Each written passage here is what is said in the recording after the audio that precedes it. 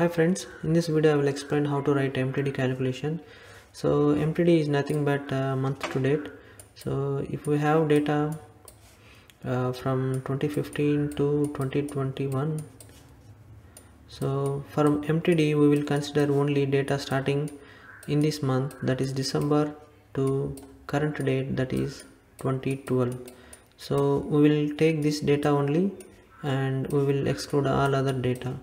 Okay, so let's write calculation.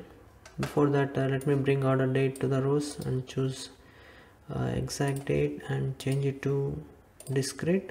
Okay, so we should write a calculation to get the order dates coming from December 1st to current date December 20.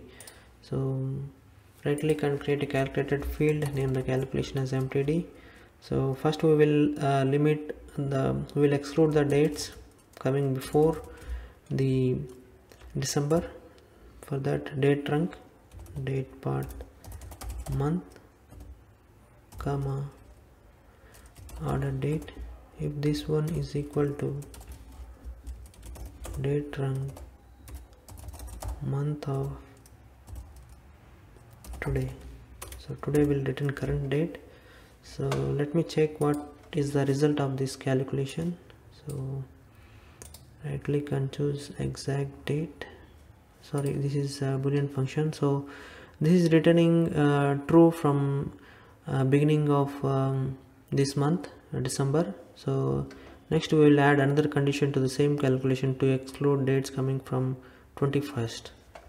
Okay, right click and edit, and order date must be less than or equal to today, then click apply.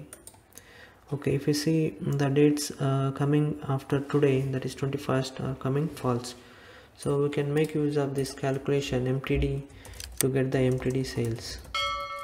If MTD is true, then give me sales, click end, then click OK.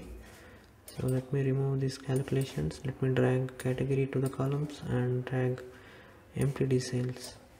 So now we have MTD sales by category. I hope this video is useful to you. Please do subscribe to my channel. Thanks for watching.